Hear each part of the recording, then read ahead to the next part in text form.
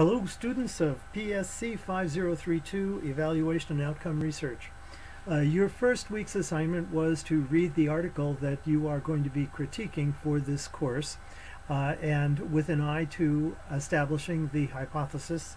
And there are a lot of things to say about the hypothesis. First of all, what is the independent variable? What is the dependent variable? How were these variables concretized or operationalized?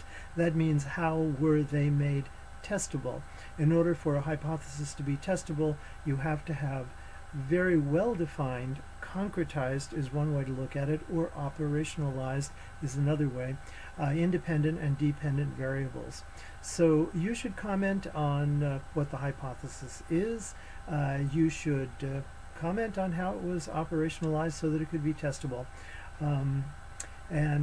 For this week, you have to look at the research article, determine the sample, how it was chosen, and what is the design, the research design here.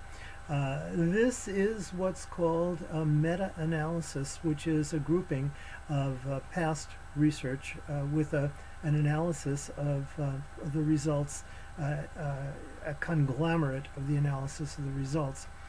The selection of studies to include in a meta-analysis is crucial to the success or validity of the analysis. Oh my goodness, validity, that's an interesting word. Extraneous validity means the ability to be able to generalize the results to a larger population.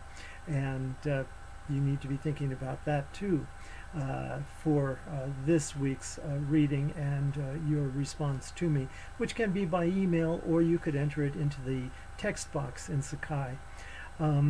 Okay, so meta-analysis is becoming one of the go-to designs for the social sciences now. And as I just mentioned, inclusion of the studies, the criterion for inclusion of the studies is very significant. They have to be similar enough, at least in concept, to be able to be compared. The statistical analysis of choice for meta-analysis is called effect size. And effect size is simply the difference of the mean in the pre-measures versus the mean in the post-measures divided by the standard deviation. That's called effect size. Again, the preferred statistical analysis for looking at meta-analysis is the mean of the pre-tests, whatever measures they took, versus the mean of the post-tests, whatever measures they took.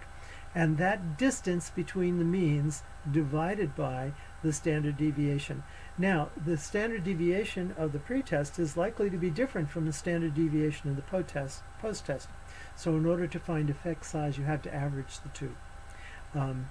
That's all you really need to know about effect size right here. It's commonly called Cohen's d.